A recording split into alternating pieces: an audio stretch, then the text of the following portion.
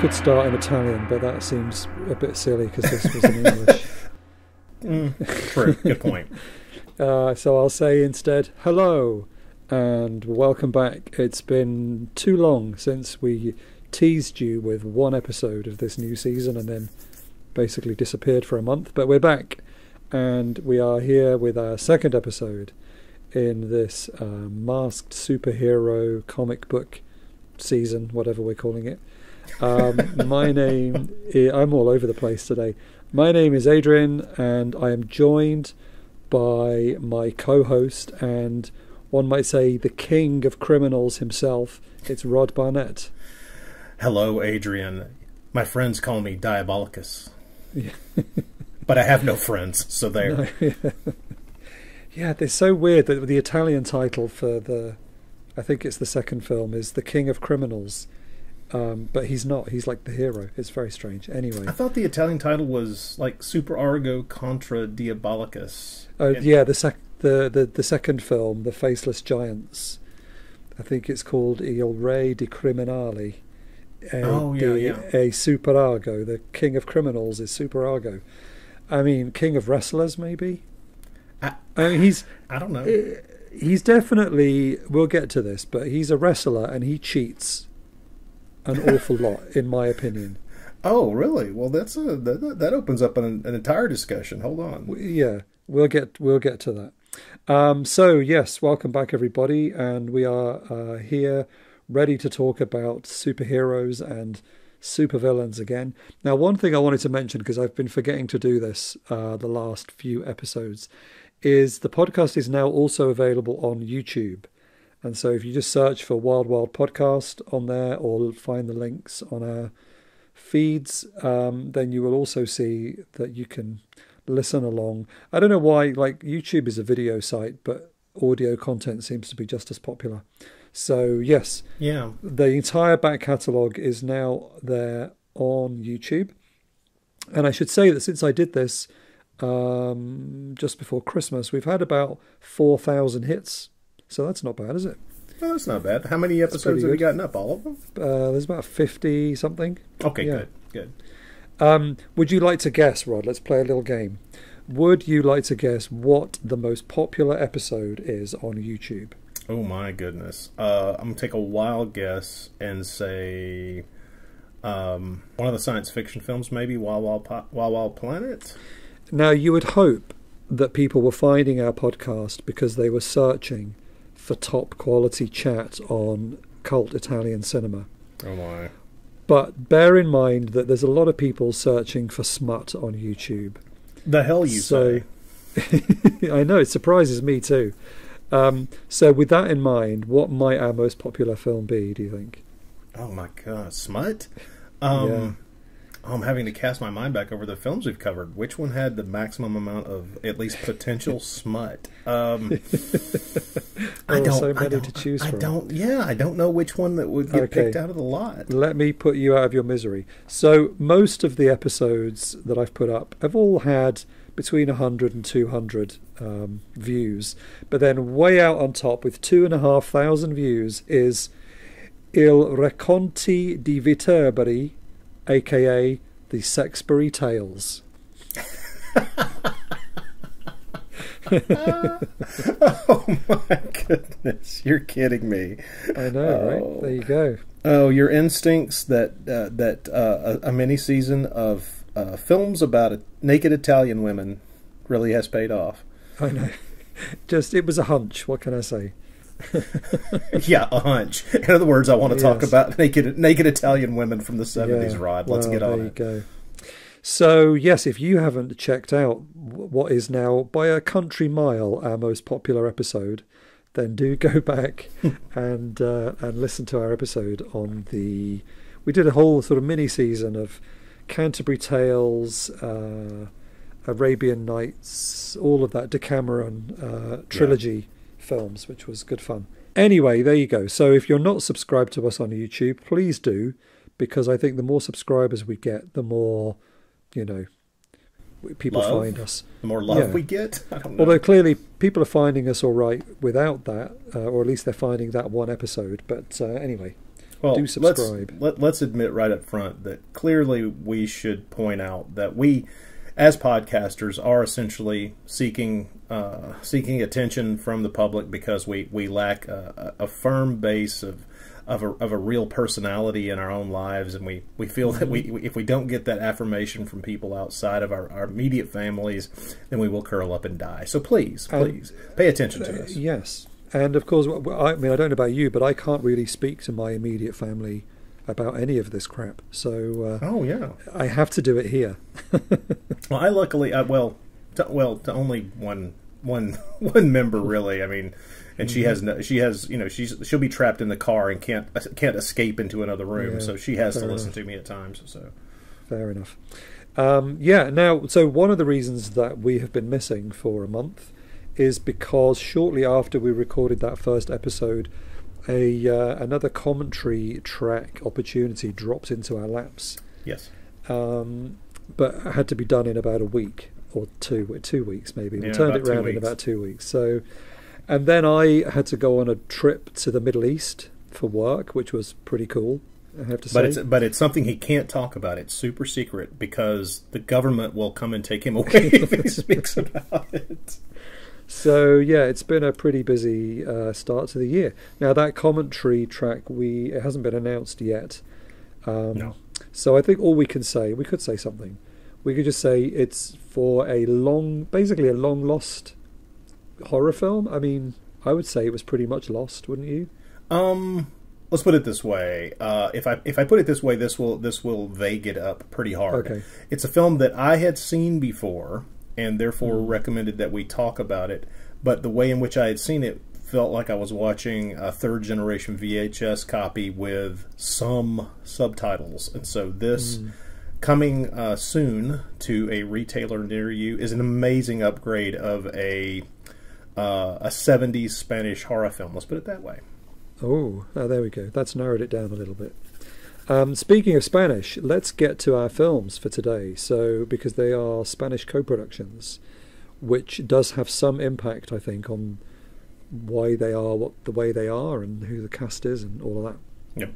So we are, of course, talking about the masked superhero Superargo.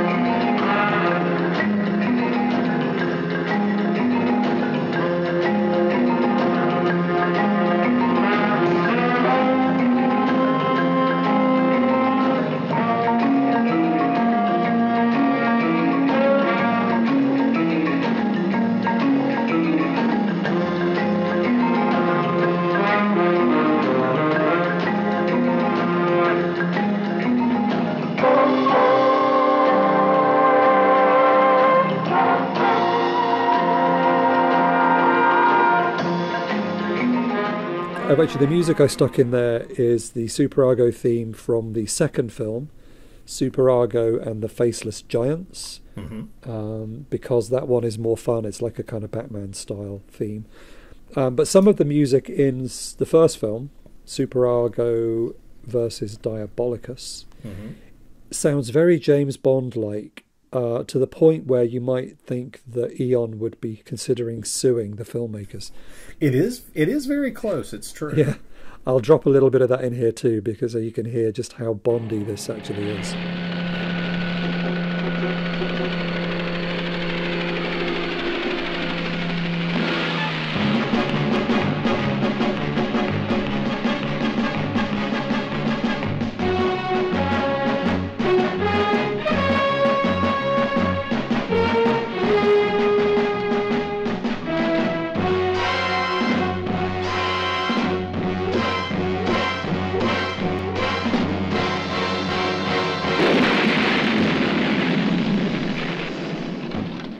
There you go. We might talk about the music a bit more later, but just like to stick a bit in there at the beginning. So, yeah, Superargo.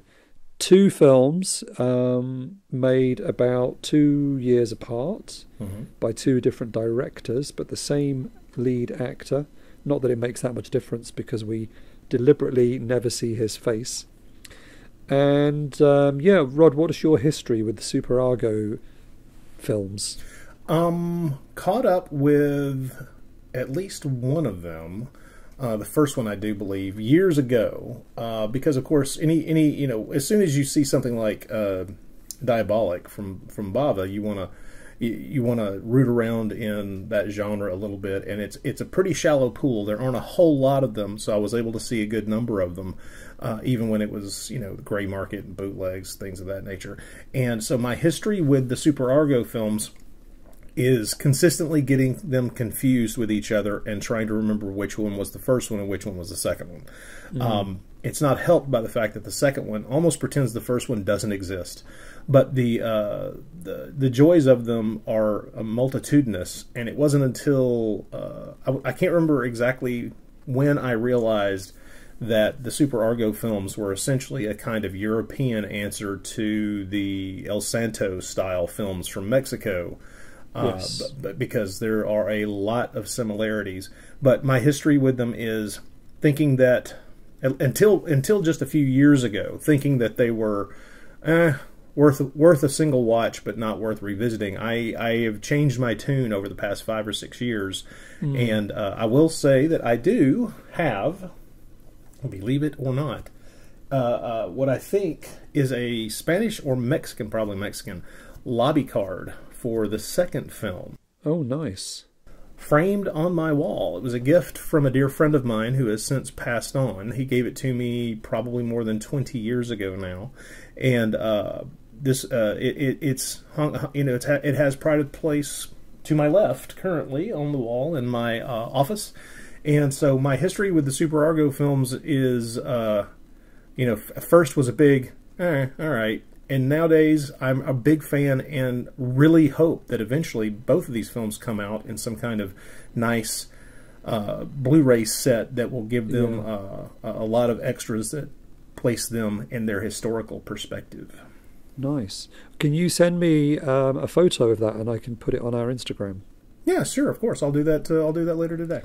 Now, it's interesting that you mention, of course, the El Santo, the masked wrestler connection here, because this is a although it's an Italian, is written by Italians, but it was a co-production with the Spanish market, and there was very much an eye towards marketing it to Spanish-speaking countries, because Italy's never really been into wrestling, whereas wrestling was huge in Spain, which I think is why they make him a wrestler in the first place.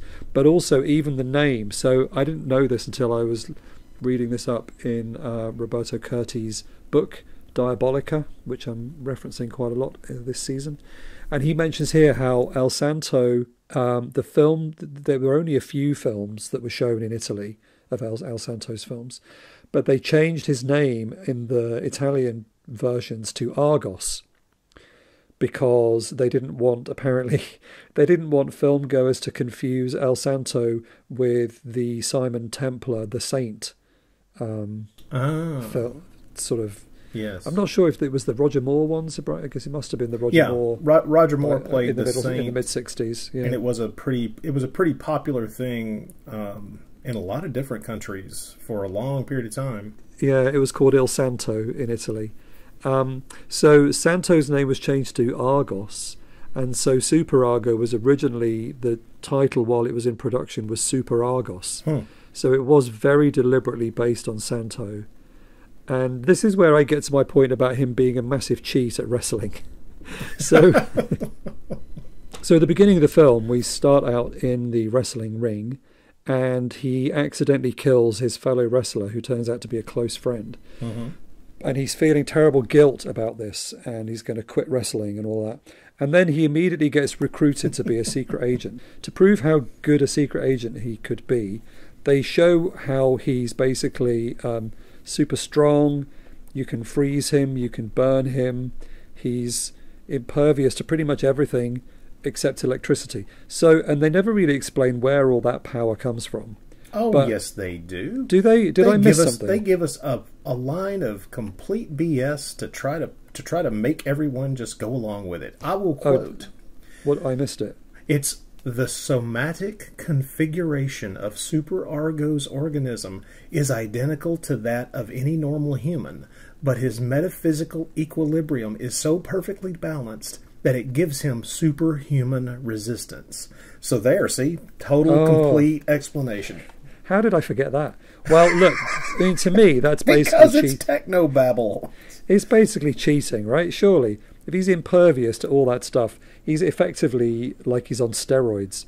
He shouldn't be allowed to fight normal humans when he can, clearly he's better than all of them. So I think he's a bit of a cheat, personally. And he's, well, that's an interesting way to look at it. I hadn't really considered that aspect. It's not exactly a fair fight. Well, yeah, but and what's weird is that, okay, so in this movie he's wrestling a guy who does turn out to be to have been a friend of his who he accidentally kills. So one would think that his buddy who he's in the ring with would have known how impressive a physical specimen he is.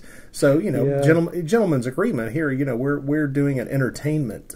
Right. Yeah. So this is this is an even sadder thing, because clearly if this guy was Superargo's friend and he accidentally kills him, this is a deep dark hurt, and points to the reason why this movie really is very different from all those El Santo and Blue Demon and Mil Mascaras films from Mexico, because this is Superargo has feelings, folks. He's got dimensions. Also, although I don't pick up on this at all, but maybe I missed it, just like I missed that other bit. Apparently, he's also a concentration camp survivor. That's part of his backstory, according to Roberto Curti. Now I'm forgetting. Okay, so if that's in there, I have in my 2 recent viewings of it completely zoned right out on that one. Maybe that's only in the Italian language version. I don't know, because I completely missed that, if that's true. But yeah, so a complex kind of dark backstory for Superargo. But before we get more into him, should we just talk a little bit about the director and some of the cast, and then we'll sure get into the plot. So this film is directed by Nick Nostro, which is a great name, and a director that I was not formally familiar with, but I quite enjoyed looking through his list of credits. He was a second assistant director on a load of interesting things, including a couple of films by our favourite duo, Franco and Chicho. Oh, okay, yeah. So he did a couple of those. He did a kind of James Bond one, Secret Agents Against the Three Enemies, as assistant director, and then one called Two Samurai for 100 Geisha. And you can guess who the two samurai are, of course. So... so he was assistant director on those. Assistant director on those. And then he directed for somebody working in genre cinema in the 60s, he didn't actually make that many films. In about a 10-year period, he only made 10 films. Mm-hmm. Whereas some directors are making 10 in a year. That's not very many. But is he a director whose work you're familiar with before, apart from Superargo? Well, I had not paid attention to his name until sitting down to really think about these Superargo films. But it turns out, of the 10 films he's listed as director on, I've seen 4 of them. So, okay. Yeah, I've seen Revenge of the Black Knight, Spartacus and the 10 Gladiators, Operation Counter Spy, and this one. Which means that, if I really wanted to work hard, I could just go ahead and see all of the films that he supposedly directed. So there's that. Yeah, and then it looks like he just took early retirement, I think. I don't know what happened with him.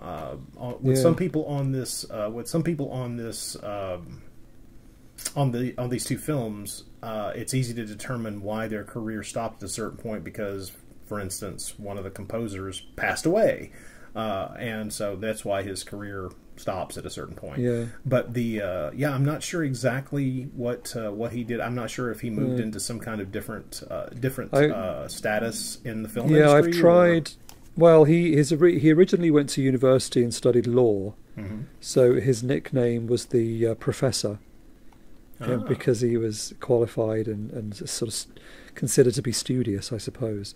But I haven't been able to find any evidence as to whether that's what he went back into, so I'm not entirely sure. But yeah, he stopped directing at the age of 40, but then he lived for another 40 years after that, so not really sure. But yeah, the last film that he made was, I've mentioned this on the podcast before, how there's a load of these Italian sex comedies with hints of incest. This just seemed to be a common thread. So his last film is called Grazie zio, ci provo anch'io, which means thank you uncle, I'll try too. So I'm not entirely sure if that is another one of these, but just the fact there's an uncle in the title and the poster is a mustachioed Italian man, presumably the uncle, with a young, beautiful, naked girl in bed, just makes you wonder whether... yeah, it does. It does. So, yeah, there's a lot to unpack there. But anyway, yeah, I don't think we'll be rushing to do that as a mini season anytime soon. Incestuous sex comedies. Yeah, now you put it like that, maybe. But anyway, yeah. So what? Suddenly you're enticed? I'm worried. Well, now you could if you could put it into 3 words, then it sounds quite snappy. Oh my God! Oh, but no. So apart from being the professor and passing away just about 10 years ago, I can't really tell you anything about Nick Nostro. But as we said, this is a Spanish co-production, so I did wonder if there are any Nashi connections here with the cast or anyone else involved that you were aware of. Quite a number. Of course, we'll start with title character himself, Diabolicus, Gerard Tichy, and I'm never sure if I'm pronouncing his last name correctly. He had an amazing career. If you've ever seen a movie that had people speaking in a non-English European language, you probably have seen him somewhere. He worked with Nashi in several films. He was in The Beast and the Magic Sword. Yes. Nice. And I think that's one of the few Nashi films I actually seen. Oh, well, you should as I have said to you on many occasions, yes, see more. But Gerard Tichy had an incredible career in Spanish films. He was also with Nashi in the film known as The Hanging Woman, or it goes by a dozen other names as well. But the thing about this particular actor is he was very much beloved and very well thought of. You can also see him in some other great Spanish horror films, like The Corruption of Chris Miller, some in Bava's Hatchet for the Honeymoon, and which, Spanish-Italian co-production. Nevertheless, but also some really great spaghetti westerns as well. One of my favorites, Companeros, he's in, and Bullet for Rommel. Sartana Does Not Forgive, quite a few. But he's a really good actor, and it would not be much of a stretch to say that he's one of those actors who, even though he was in a 1960s Jess Franco film, was also in films like Dr. Zhivago. So he kind of strode the line between bigger American productions being produced in Europe. I mean, he plays Jesus' dad in King of Kings, so give the man some credit. And he's in the Blanche film Monster, which did you write about that one for the Arrow in the Arrow box set? No, I didn't write about that one. Troy and I covered the other one. Troy and I covered it over on the Nashi cast because it has so many Nashi connections beyond just Gerard. But yeah, heck of a film. Kind of a slightly different variation on the standard Gothic stuff, but he's a really fine actor, and like I say, was in a lot of different kinds of films, and he lends real credibility and gravitas to this movie, and I can't escape talking about him without mentioning his role in the legendary Pieces as well. Of course. So so people, Pieces. If you ain't seen it, you're missing out. He's also, of course, in Mystery on Monster Island. Let's not forget that one. Oh, and the Sea Serpent as well. One of the last films that he did. The last Amando de Osorio film, and I'll praise Amanda de Osorio, but not praise that film probably. So. What an incredible life he had. He was because he was German originally, lieutenant in the army in World War II. When he was captured and held in a prisoner of war camp in France, he managed to escape and fled to Spain, and then just spent the rest of his life in Spain. Mm-hmm. Pretty amazing. Now, as for the rest of the cast, as you might expect for a Spanish co-production, quite a few connections there as well. The Diabolicus's lovely girlfriend, played by Loredana Nusicki. Okay, I'm going to blow it. Nusak. I would say Nuschak. Nuschak. Okay. Good. Yeah, but I could also be wrong. It's an unusual name considering she is Italian, and that's not an Italian name, Nuschak. I know. Yeah, her parents maybe. I mean, she's from Trieste, which is sort of over there on the border with. So maybe her father was from somewhere else. But yeah. Anyway, sorry. Oh well, no. I mean, she's in a number of things that people might recognize her from. Not least of which would be Django. Django. Yeah, is she the girl that he rescues at the beginning of the film? She's yes, she's the one that kind of becomes his girlfriend through the film. Yeah. And not only that, she's also in a few other films that people might have known, mainly because one of them, $10,000 Blood Money, has now been released on Blu-ray. Yes, so by Arrow, I think. Yes, so that one's easier to see, and she's the main female actress. She's the main actress in that film. And that film I can highly recommend. Now that I've seen that one, that one's a hidden little spaghetti western gem in my opinion. But she was in several films. Her career is mostly in the 60s, and then kind of goes away. I'm assuming that she's one of those actresses who although she worked intermittently throughout the 70s, I suspect that she decided to go and do something different at a certain point, and I'm assuming that may have been raising a family, but you never can tell. But she is a lovely lady, and acquits herself quite effectively in this film as well as the other films that I've seen her in. Yeah. There's also Monica Randall, who plays Superargo's girlfriend, and she has a bigger role in this than you might think, mainly because if you've got a girlfriend, then guess what? You've got leverage over your hero. You can torture the girlfriend, make the superhero do whatever you want him to do, and so that's, of course, her position in this film. Sad to say, but it's almost like they're kind of expecting her to get kidnapped, because they make a special brooch with a camera in it that she can wear, so that he could, like, because they give this to him. They give him all these weird gadgets, and one of them's this shiny brooch with a camera. I'm like. I was thinking, well, what's he going to do with that? And then, of course, it's obvious. Yeah.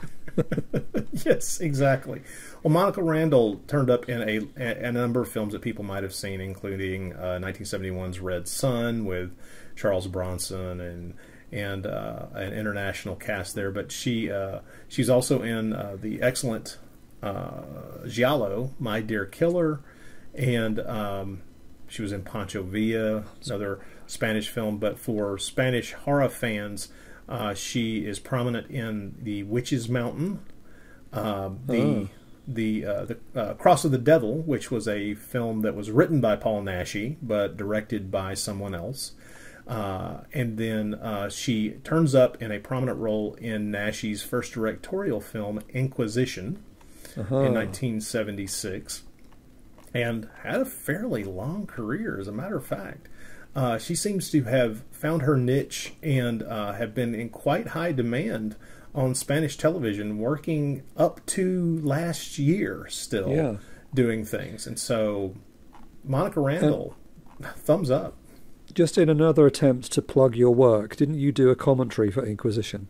Yes, actually, Troy Gwynn and I did. That was our first. That was our first commentary. Was for Inquisition. Nice. That's where we learned that we could do this without shaking in our seats. So yes. And of course, she's also, just to bring it back to some Giallo, she's in My Dear Killer, which is the film that starts with that amazing decapitation by Digger, which is that's quite a film. It's a heck of a film. Recommended if you've never seen it. I like that one a lot. Good, yeah. So there we go. So I think that's pretty much all of the main cast, except of course our main man himself, Ken Wood, aka Giovanni Cianfriglia. But as you've talked about before, it's great when they give these guys kind of American sounding names. Ken Wood. Ken Wood, generic American. Yeah. Yeah, you and I have talked about him a little bit because he's got a role in Castle of Blood. Not to toot our own horns there, but of course we did a commentary track for that. Yeah. We did a commentary track together for Castle of Blood, and so we talked a little bit about this particular actor / primarily stuntman. He plays Superargo in both the films. And, of course, you never see his face. And I have to admit, that's kind of strange. It's not... I love the conceit, but it's not as if the guy was ugly or anything. I know. There's one bit where they take his mask off and they all go... but they won't show us. And well, what? Well, yeah. I mean, we can't tell from their reaction if he's hideously scarred or insanely handsome. We don't know. Yeah. There's a bit when, I forget which film, already the films have become one big film in my head. At the end, there's this whole thing where it's only his girlfriend has actually seen his face. Right. And then at the end of the film, she says, "Oh, well, we've beaten the bad guy, so you might as well take your mask off now." In this boat full of people. And he's like, "Oh, yes." And he just whips it off. I'm like, well, that didn't take much. It's as if, mission over, face can come out to play. I don't know. Now, of course, one of his greatest credits that I think we cannot let go unmentioned is he is one of the fighting football players in the Mr. Hercules versus Karate, the Antonio Margheriti hilarious comedy set in Hong Kong. One of us finds it hilarious. People, no, even I don't. I have to admit, it's pretty painful. It's awful. I mean, don't get me wrong. It's Antonio Margheriti made a few films that I think are absolutely awful, but that one's almost completely unredeemable. It's just. But the fight scene in the Chinese restaurant with with the American football team is pretty funny. And so I guess he's one of those. Because, as well as acting, he's got a huge list of credits as a stunt guy. Yeah. Up to this century, I should say, like Gangs of New York, he's in. Long list of credits. Pretty cool. Loads of things that people will have seen. Last Temptation of Christ, for example. He's even in Luigi Cozzi's Hercules. And a few of the other films we did, like 2019, After the Fall of New York, that we've talked about before. So, quite a guy. Not necessarily the greatest actor, but didn't have to be. It's exactly. It's his physical acting that they're wanting here in the first place. I mean, I think the director of the first film basically said, he knew how limited an actor this guy was, and so he took great pains to find a really good dubber for him. And I'm assuming that he's talking about the Italian version of it.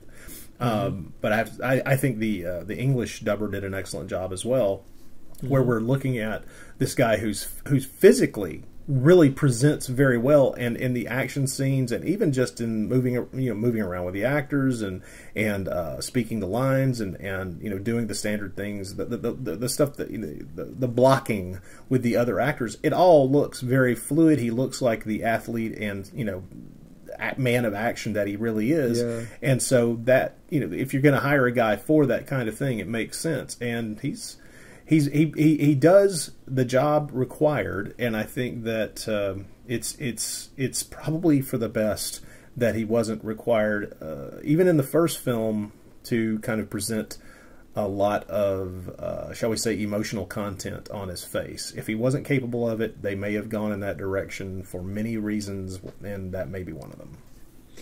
Yeah, and I mean, we don't even see that much of his face because of his mask, but they haven't quite gone... It's like they tried to find a compromise. They haven't gone full diabolic. So well, they you can change his actually, mask in the second film. yeah, the second one is better because the first one, it kind of covers his whole face, but there's a big hole for his mouth and big holes for his eyes, which just has the unfortunate side effect. Like when it's standing slightly further away, it kind of looks like, you know, he's doing Al Jolson. God. Well, I hadn't thought about that. But yes, it is a black mask, and in the first film, it does, from far enough away, it could look like some person doing blackface. I hadn't thought about that. Now I'll never be able to avoid that image. Thank you, Adrian. You're welcome. So that's why I think the second film, the mask, is better, because it just covers his eyes this time, and leaves the rest of his face uncovered. Well, I mean, do we want to dig into the plots of these two films? That we could at least kind of just to go over them briefly and kind of differentiate between them a little, like. Because I'm just going to say up front, I think the first film is better than the second film. And I'm going to disagree with you, and I'm shocked. I'm shocked to be able to say that, but that is okay. Yeah, that is where I fell, and I may be in the minority here, but I will be able to explain why. Okay. Yeah, and we should also say, as you mentioned before, basically neither of these films are currently legally available. Which is a real shame. So, I mean, maybe my viewing was slightly sort of affected by that. So the first film, I have a DVD, which I think comes from an Italian DVD from like 20 years ago. So it's because it's got the choice of Italian or English language. And it's widescreen and it looks really nice. But then the second film, which is the one that's more easy to find. It's on YouTube. Yeah. But the once you get past the opening credits, it's been cropped to 4:3, but they've just cropped off the sides, and there's quite a lot of good use of widescreen in the second film, where you've got objects on both sides or people talking to each other on both sides of the frame, and all we can see is the middle and just two noses poking into the frame, which for the second is a bit one, of a shame. The version that you can see of, you know, in bootleg form of the first one is the full widescreen image, and the second one is cropped. But I did manage to find a version that was only cropped from the 235 image down to 185. So there's more of the image than in a 4:3. Thank goodness. Good. But also in that English, because the actual picture quality is really good. It's just a shame that it's missing the sides. But it is in English. But also there's a bit in the final act where there's suddenly about 6 minutes just missing. There's a huge plot hole, and I was watching thinking, what the hell just happened? Really? But then I found an Italian, very poor quality copy on YouTube that has that missing scene in it. So I watched that in Italian, so I think I figured out what was going on. But yeah, there's a whole section missing, because suddenly I was like, what? This doesn't make sense. What's just happened? But I think a reel has dropped off it or something. Oh, that's weird. But yeah, so anyway, maybe that's why but I just feel like the directing is a bit flat in the second one. But anyway, we can get to that. And yet I feel we it's good that we're on separate continents. It'd be a knife fight. So and my blood does not coagulate the way Superargo's blood does. That's true. Yeah. Okay, let's discuss this before we go any further into plot. Okay, so one of the ways in which in the first film we learn about the amazing physical abilities of Superargo is the fellow who wants to turn him into, who essentially wants to enter Superargo into special agent school. As far as I can tell, is therapy to save him from apparent depression and possible suicide because of his feelings of horror at having murdered one of his friends in the ring. There's a whole lot to talk about there if you want to delve into it, folks. But he stabs him in the arm. Maybe he wasn't such a cheat, then it wouldn't have happened. That's all I can say. So maybe it is his fault. Maybe suicide is the answer, Superargo. But this guy's like in the book, he calls him Colonel Kinski. He does. But I don't think that's the name I remember. I know. In the credits, it doesn't say. I can't see anyone called Colonel Kinski. There's odd. A Colonel Kenton, so that might be the same one. In the English dub, I think that's the name. Yeah. Anyway. Yes. Well, he says, "Look," he says, "I'm going to show you how cool Superargo is," and then just stabs him. Oh, I know. Stabs him in the arm, And they're all shocked, and he's just like looking at his arm like, oh. And then they take some of his blood, and I got to ask you, do you think that because it really does look like there's someone actually sticking a needle into our main character's arm, withdrawing blood, and I think they just actually take a blood sample in real life. which is odd. I love. This is one of my minor things for films. I really do enjoy watching how they'll fake putting a needle into an actor, and there are a dozen different ways to do it, and it's great. I always like just checking out how they're doing it, because I'm not looking for that level of verisimilitude. Go ahead and fake it, because there's no reason to stick a needle into an actor's arm. It's pointless. So when I see this and I'm going, I think they really did it. I wanted to make sure you thought that as well. But if he can get blood out of his arm with a needle, why wasn't there blood on the knife when his friend just stabbed him in the arm? Okay, you are using your logical brain, and you need to stop. That is not where we are, my friend. That is not the kind of film we're watching. You have stepped over the line. Sorry about that. Yeah, that's you need to back away. Think about what you said. I'll put that back in the box. Have someone go get a ruler and snap it across your hand, because man, come on. But here's the thing. So they draw out his blood to demonstrate that one of the great physical attributes that he has, which is that his blood coagulates very quickly, so he can get wounded and not really bleed to death. And there's a part of me that immediately threw at my arm and went, wait.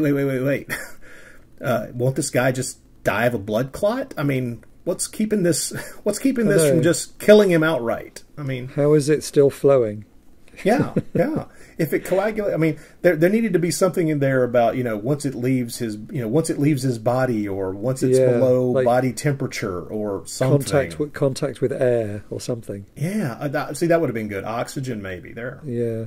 Or no, you can't do that because blood is oxygenated. It would have to be something else. Oh, God. This is getting more complex the more I think about it. We should step away.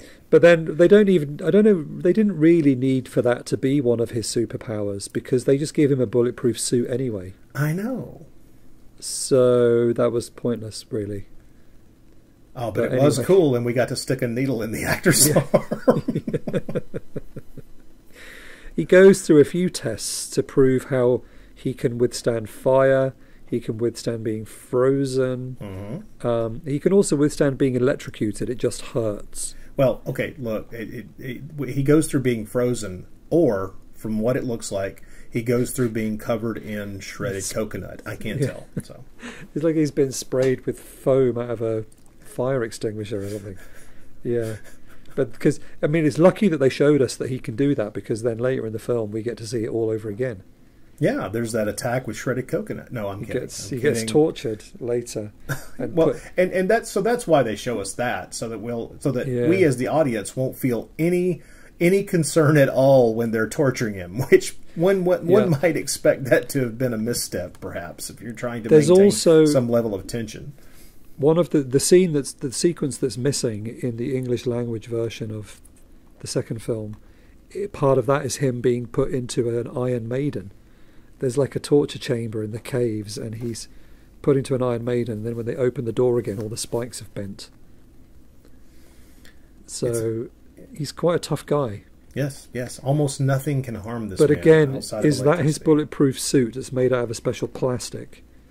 Or is it that his blood is so coagulated that it bends metal? It's not entirely sure how his superpowers work. Well, I mean, he can definitely be stuck with a knife. And he does comment that he could be killed with a bullet, except for the bulletproof suit. Yeah, except if anyone can aim for his face. I mean, well, that is a standard concern for all non-masked superheroes throughout eternity. So, yeah, but they give him this special plastic bulletproof suit. I just worried for him that whether it was going to be breathable or not, because he never takes this thing off. I know. I think he sleeps in it, for God's sake. Yeah. And he swims in it, and he eats in it, he showers in it. Never comes off. In that respect, it is very much like the masked wrestler films from Mexico, where There is almost no indication at all in, say, an El Santo film that these guys take that mask off. I mean, I have seen El Santo films where I swear he is stepping out of a shower with the damn mask on. So yeah, maybe that's what we're leaning heavily into here as well. Yeah, so let's get to the bad guy, Diabolicus, whose name is never explained, or why he's wearing an octopus on his special shiny suit is never particularly explained. I know it's to me, unless it's some kind of reference to Spectre, maybe. Well, maybe. I mean, that's certainly something you could put into a film like this and get away with. Yeah, he's basically a Bond villain. The film begins with him and his crew attacking a ship with their speedboats, like pirates, like Somali pirates. Basically, they board with their machine guns. They steal all of the what is it, mercury and uranium in the hold, and then they shoot everybody and head back to their secret island base, which is very much the whole thing is very James Bondy, because he's turning uranium and mercury into gold, which he's going to then use to flood the gold reserves. And I can't remember what the reason was for doing that. Was it to make gold worthless?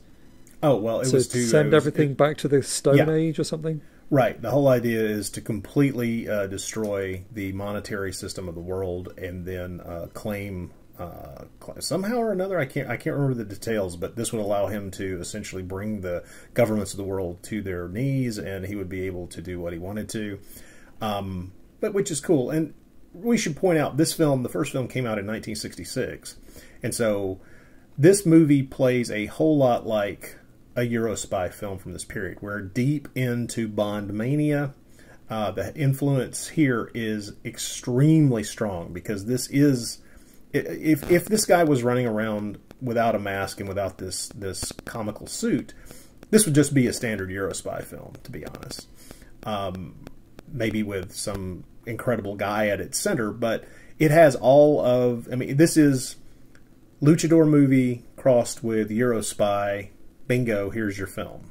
And therefore, all of the things that you would expect from one of those movies is here, including, you know, the island base, the supervillain, out for world domination. It's really strongly part of the Eurospy tradition, and that, I think, is one of the things that really puzzles me about why this isn't better known. I just think there needs to be a lot more attention paid on video releases from boutique labels to the whole Eurospy genre, and this would be part of it. I don't want to say too much else about the plot, because we don't want to give too much away. And this is a film that people could quite easily find and watch, and it is fun. I said I've preferred this one to the second one, and maybe I can try and argue my case, I guess. Well, I will just say, without really digging heavily into it, I would just say that, to be clear, I think this one is more flatly directed than the second one. I think the second one is much more ambitious in its choice of shots, in its movement of the camera, and the way that it pushes the story forward, using the camera to kind of get everything moving and push. This one feels a little flat to me. I felt that, like I say, this is the first time I've gone and seriously considered these films for more than just, eye candy entertainment. And so I'm thinking about these movies as I'm watching them for the first time. In other words, I'm really considering where they differentiate. And with this one, it feels too flatly directed, which is a charge that I could make about a lot of the lesser Eurospy films from the period. Whereas the second one, it feels like the director was trying to prove something. I mean, it seems like he really was leaning heavily into making a mark on this and playing it up with some dynamism in how he shot the film. And so for me, the second one moves so much more. The complaints that I see where people talk about these two films and prefer the first to the second, and I will give them this. the Superargo character in the first film is a lot more of a complicated guy. I mean, seriously, I was not joking. He's very depressed at the beginning of this film after he accidentally kills his friend, and this whole enlisting him in the Secret Service to go be a secret agent thing can be read as both an exploitation of him, because of course what a resource, but also as a way to keep him from killing himself, to kind of save this man from a deep dark funk. And that's interesting, I'll grant you that. It adds a level of interest to the story being told. But if you're just looking for an action film with kind of comic book overtones and the strangeness that can come from that being your source material, I like the second one. I mean, we're fighting robots, we're levitating, there's, you know, I mean, yeah, granted, the character Superargo in the second film is not as interesting. There's not, you can't read depth into the character in the second film the way you can in the first, but man, it moves like a shot. I enjoy the second one more. Yeah, fair enough. I mean, there's some really big sets. I do think that it's basically Superargo versus the Cybermen. So that was something that I kept thinking this time as well, whereas in previous viewings I had not really considered that. But yeah, you're right. Yeah, it does. It feels a lot like because there's a lot of just roaming around in the woods, chasing men with robot masks. Well, and in those amazing caverns, that set in those caverns. Oh, the caves are really cool. I'm pretty sure I recognise those caves from other Italian films I've seen, though. They must be the same caves. But it felt at times it did feel like an episode of Doctor Who, because there's so much old Doctor Who is just men in costumes with masks chasing somebody in the woods. And of course, twice this week, including the second Superargo, I've watched a film where somebody's fallen into quicksand. Oh, I know, but they don't identify it in the film as quicksand. It's like quicksand in the middle of a forest. Which makes zero sense. Yeah, it's more like a swamp, but they treat it like quicksand, which was pretty funny. Because I've also just been watching I think I watched Emmanuel and the Last Cannibals, which also features a quicksand scene. And it seems to come up with recurring regularity in these films. Is that the right word? It's very strange. Regularity. Anyway, we could mention then, okay, well, yeah. So I agree. I can see your point. I guess, I don't know. I sort of feel like the second film, the motivations for the villain are a bit less clear. What's he going to do with these robots? Oh, it also reminded me of the Batwoman, the Mexican film.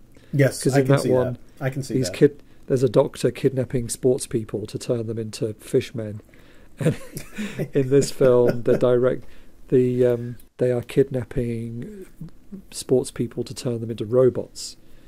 But why is he doing it? Is he the robot's going to help him take over the world? I can't even remember what he wanted to do with them. You know, now that you mention it, I can't either. But I'll be honest, I don't care. It's like, do I need to really remember the motivations of the villains in these Eurospy style films? And it's like, no, this one's based on a fumetti. Let's just roll, go. Fair enough. Yeah, the second film is a different director, Paolo Bianchini, who has directed several films, none of which I'm particularly familiar with. Okay. Although he did do one of the Decameron sexy comedies, of course, like they all did. He also did a film that could feature in this season, but we haven't got time to fit them all in. He did a Superman comedy in 1979, so clearly based on the Christopher Reeve Superman films, right, called Super Andy, the Strong Brother of Superman. I mean, that sounds like it's got potential, doesn't it? It has potential to make me groan and suffer. Yes, yes, indeed. So I'm not particularly familiar with anything that Paolo Bianchini has done apart from this Superargo film, which came quite early in his career. And again, the wrestling in this film, he does get to wrestle again, but this time it's a way of kind of trapping, because they're kidnapping wrestlers, so he figures if he wrestles, then they might come and kidnap him, and that's how he's going to sort of find out what's going on. But as you mentioned, in this film he's learned some new tricks, because he's a little bit like the Beatles, because the last film was 1966, this is 68 now. 68, yeah. So like the Beatles, he's hooked up with a guru. It's true.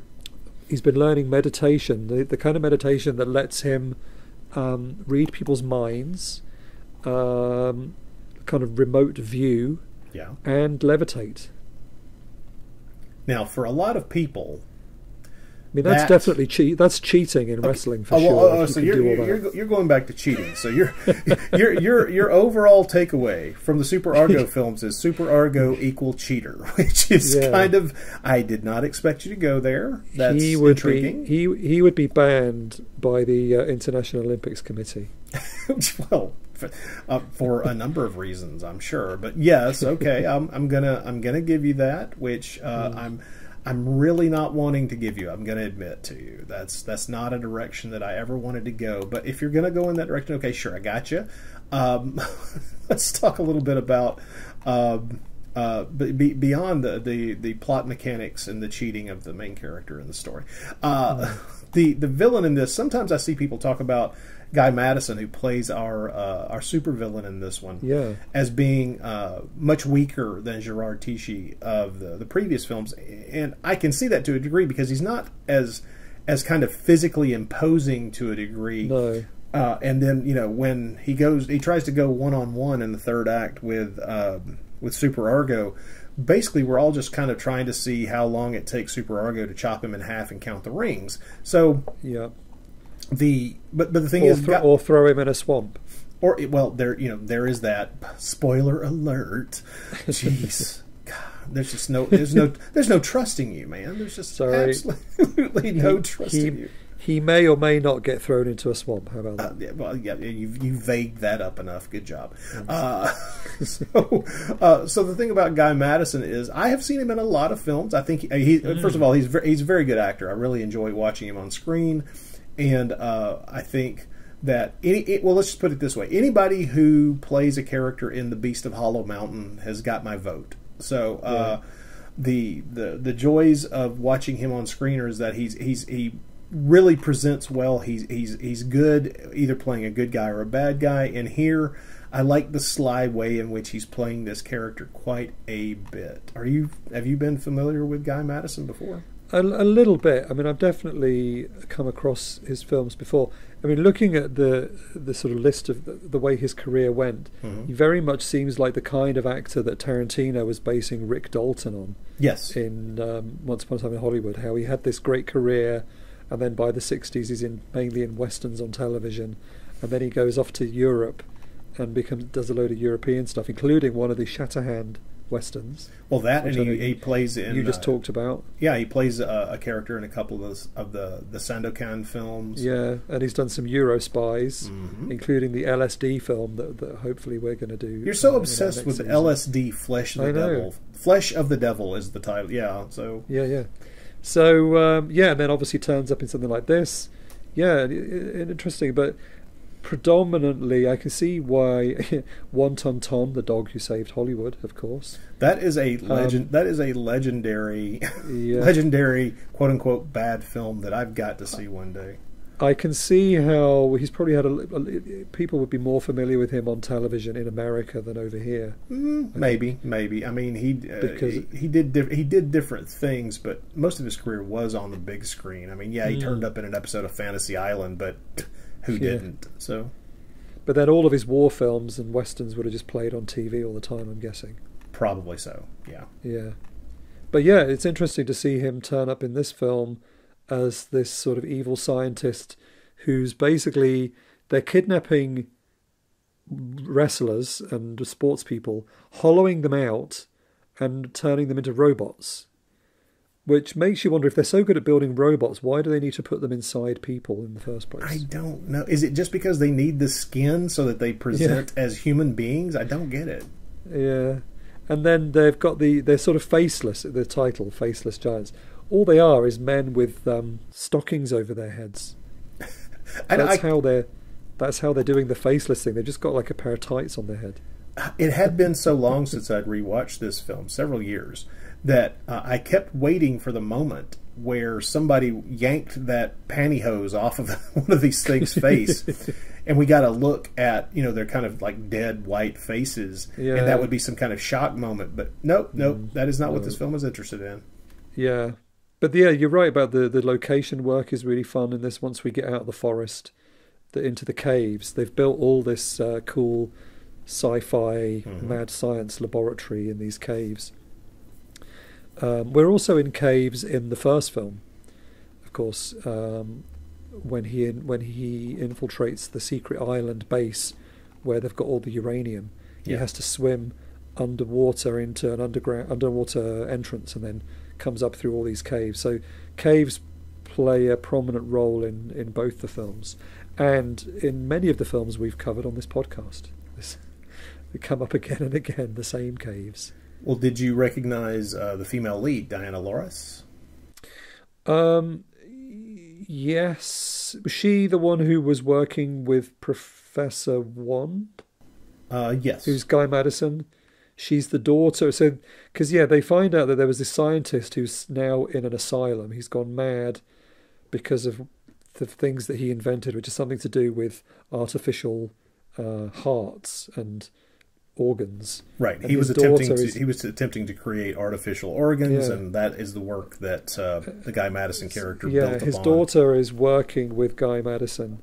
I didn't particularly recognize her, but was she Spanish? Was she one of our Spanish cast? Diana Loris, she was in a number of yes, she is Spanish. She was in a number of films where she stands out for me, not the least of which is a fantastic role in Paul Naschy's Blue Eyes of the Broken Doll. She's very, very good in that. She's in a strong female cast in that movie, and she's very good. But she was also in Amado de Osorio's Fangs of the Living Dead, and Jess Franco's Nightmares Come at Night, which I can also recommend. I do recognise, just looking at her credits, she's in Operazione Goldman, also known as Lightning Bolt, the sort of Euro spy film by Margheriti. So I have seen that one. Right, and so she has a role also in Franco's first horror film, The Awful Dr. Orloff, back in '62. She's a strikingly attractive woman. She is described as a redhead in this movie, and that does appear to be true. I'm not sure if that was her natural hair color or not, but she's an absolutely gorgeous and talented lady. And it was sad to realize that there was this massive gap in her career. She came back and did a movie in 2010, but it doesn't look like she retired from filmmaking in the late 70s. Okay. And that is a shame, because I've really enjoyed her in everything I've seen her in, and so. It's good to see her in this as well. The character has I won't say she doesn't have much to do, but she has only a few notes that she needs to hit, but it's good to see her in there doing what needs to be done. Yeah, and she starts to doubt, doesn't she, as to whether what she's doing is actually a good idea, which is interesting. She kind of turns and starts trying to defend Superargo and keep him from being killed by the villain, and she kind of has a different vision than our supervillain, and that's neat. That sets up a nice tension between the two quote unquote bad guys.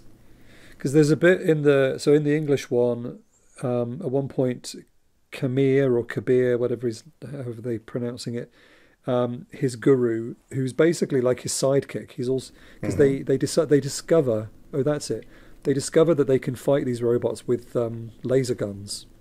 So they head back to fight them with their laser guns, and they're both shooting these robots. Zapping them in the chest.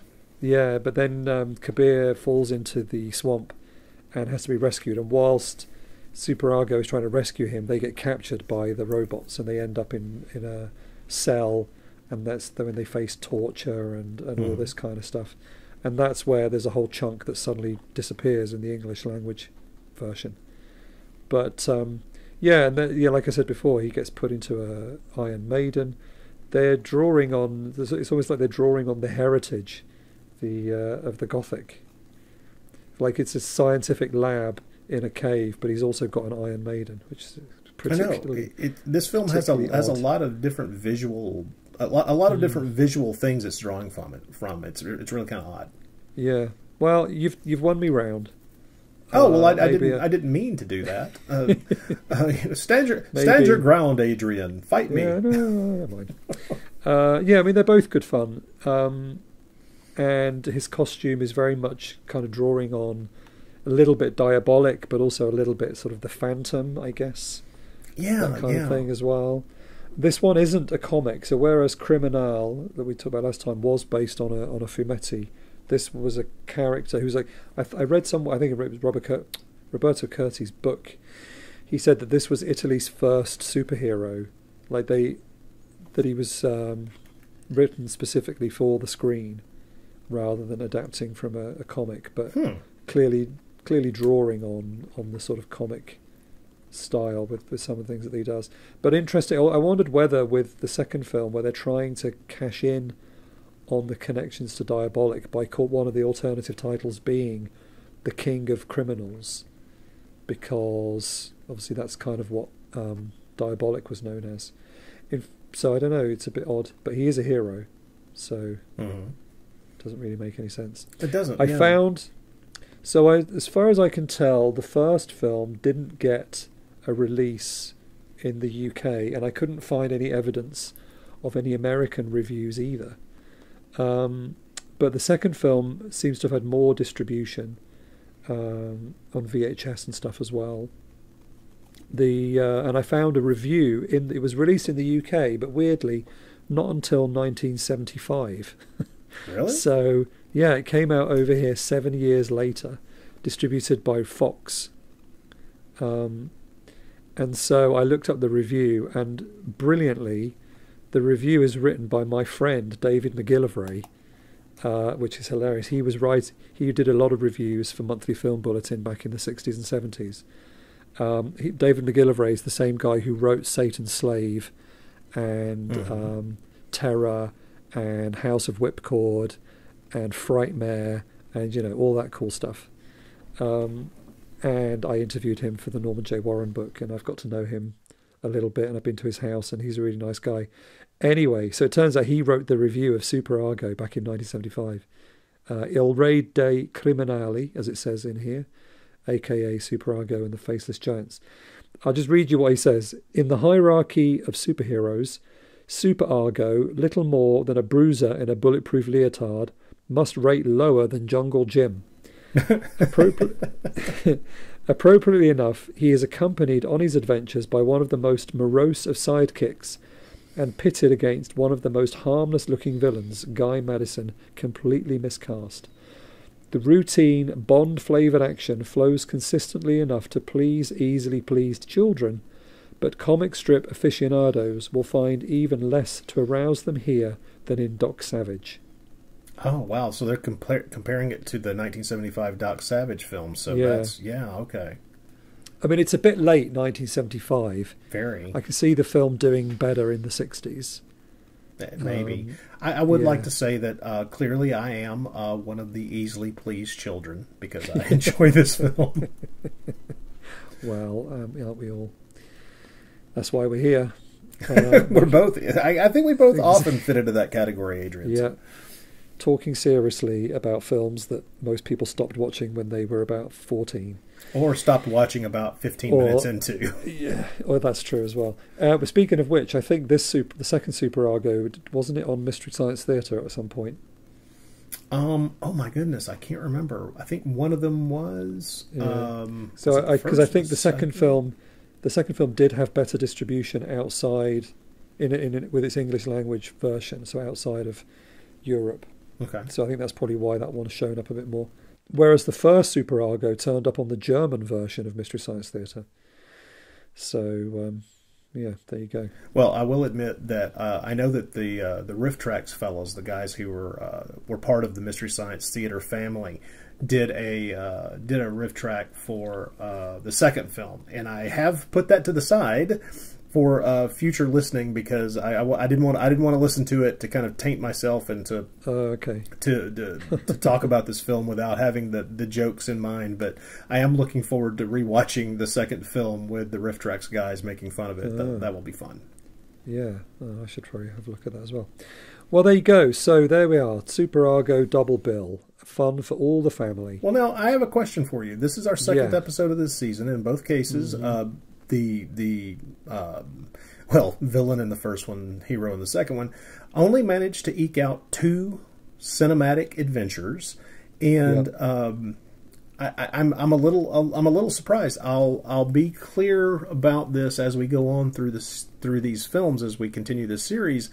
This is not the way things play out. I think we may have inadvertently kind of front loaded the reoccurring, the ones that did get a sequel, because I don't think many of them did, because I think the Eurospy genre that they're really kind of a part of, this kind of a subset of them, I think they burned themselves out pretty hard and fast. But if there are more sequels coming, I don't think there were many.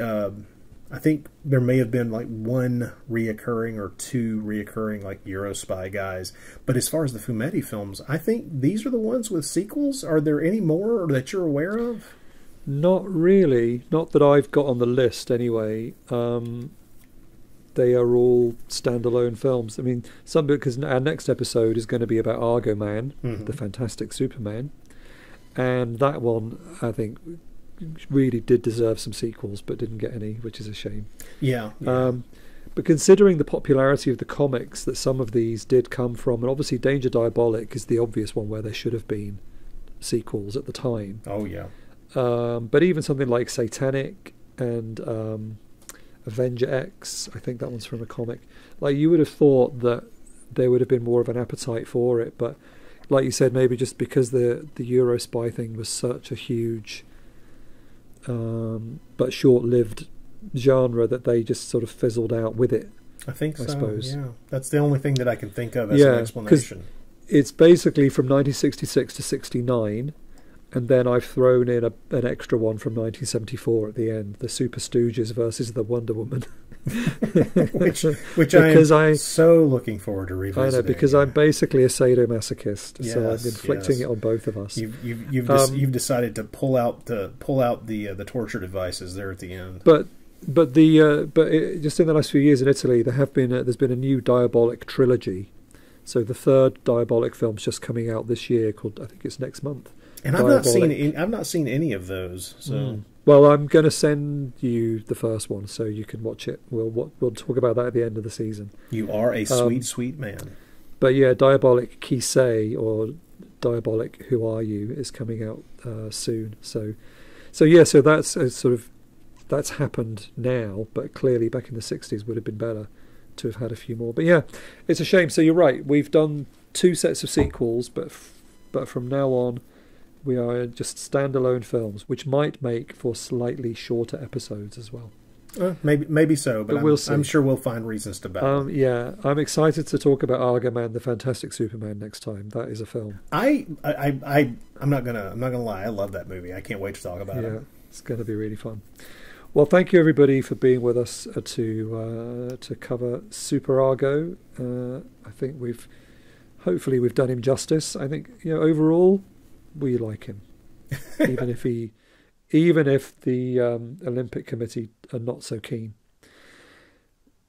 Yeah, so we've got Argo Man coming up. In the meantime, do subscribe to us on YouTube, leave us a review. Oh, and thank you to people who have left us reviews. I discovered the other day how to find reviews on Apple, but it makes you look for it by individual country. So I managed 3 countries, and there's like another 250 countries to go, so it might take me a while to find all the reviews. But somebody in Australia left us a review, so thank you very much. If you're listening and that was you, get in touch. We'd love to talk to somebody in Australia. Certainly. And then also some reviews in America and UK reviews. So if that was any of you listening, thank you very much for that. We really appreciate that. If I can find a way to see the reviews on Apple more easily than having to look at each individual country, that might help, because maybe there's some more that I just don't know about. But yeah, if you want to get in touch with us, we are on Instagram, we are on Twitter, and email at which is just wildwildpodcast@gmail.com. Mark got in touch with us just today, actually. It's almost like he knew we were recording today, to suggest that we could think about doing a Tinto Brass season. Oh. Because that's Tinto not a bad Brass... idea. Tinto Brass is all the rage these days. His films are starting to get 4K releases. There's been a new Caligula cut just come out. True. And there is a big coffee table book just coming out about Tinto Brass. Now, for me, I'm slightly hesitant. I'd have to be very specific, I think, about which Tinto Brass films I'd want to cover.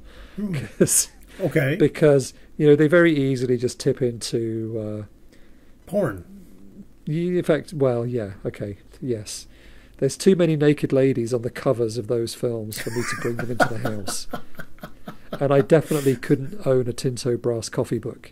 That would be I can understand, yes, of course. But I do like his early 60s films, like Deadly Sweet is a kind of comic book inspired giallo that's really good, set in swinging London. Well, see, that's the thing, is my knowledge of Tinto Brass's career is very limited. I've only dipped my toes into some of the more obvious things that kind of veer into the near pornographic realm. So it would be a way to educate myself on his career and his films. So that would be fun. Have you ever seen Salon Kitty? Yes, years ago. Yes. Yeah. That one got a DVD release over here. Years and years ago. Goodness. So. There are some things I saw in that film that are seared into my brain. Do they mostly involve naked men doing athletic things? Oh no, it's more. Oh no, I don't want to. I don't want to say it out loud while people are listening, because I understand. I don't want to upset anybody who might be eating their lunch whilst listening to this. Okay. Well, then I think I have a suspicion. Okay. Anyway, thanks, Mark. That's a great suggestion. I might add it to the list of future. Perhaps not a full, 6-month season, but maybe a mini season that could work. That could be fun. Yeah. So yes, Rod, you just recently had an episode out about the 60s Edgar Wallace. Not Edgar Wallace. I'm obsessed with Edgar Wallace. Let me start that again. You have an episode out about the 60s Dr. Mabuse films. Yes. Which I enjoyed listening to. I do own the first one of those on Blu-ray, and I haven't watched it yet, so you're encouraging me to hurry up and watch that. Oh, I think they're all, bar the very last one, I think well worth seeing. I think the last one really does fall down pretty hard, but when you have a series of 6 films, I think that it's eventually the quality is going to flag. Sure. But those 60s Mabuse films are a great entertainment, and I was able to speak with my buddy Holger Haza over the interwebs, and the joys of talking about those movies are multitudinous. Glad you enjoyed the show. Yeah, we got often when the show's a little over 2 hours long, and we knew it was going to be tough to kind of talk about all 6 of those movies within a certain period of time. So we do apologize for the length, but man, come on, it's 6 movies. Yeah, no, it was good. I need to watch them. He also, because he did as well as his little book that you talked about, he wrote a big magazine article recently as well about that. So yeah, he knows his stuff. Anything else that you want to plug? Anything upcoming that you want people to be aware of? The next episode of The Bloody Pit will be coming out in a week or two, which is focused on the amazing Paul Bartel film Eating Raoul. If you've never seen it, you should. If you have seen it, you'll know why we're talking about it, because it is very funny. And any chance to talk about Mary Warnoff is a good reason to have a conversation. So, my Patreon is perking along. I call it Rod's Rants and Reviews. Not a lot of ranting on there. Mostly, I treat it as a way to once again speak to people who are crazy enough to actually want to pay $3 a month to listen to me talk about silly things for 10 or 15 minutes. And so this week past several weeks, I've been shocked by how much I enjoyed the recent Dungeons and Dragons film. I've talked a little bit about Boston Blackie movies from the 1940s, and then also laid out why I was disappointed with the recent film release Argyle. So it swings all over the place, people. Oh, very good. So you do watch films from the 21st century? All of the time. Not just the old stuff. Oh, yeah. Oh, well, if you get the opportunity, everyone, highly recommend Suitable Flesh from last year. very much an excellent H.P. Lovecraft adaptation. Really pleased with that film. Very well done. Oh, there we go. Modern recommendations. What is this podcast coming to? Oh, I know. Okay, well, on that note, let's say goodbye. Thank you, everybody, for listening. We'll be back again soon. Bye. Bye, everyone.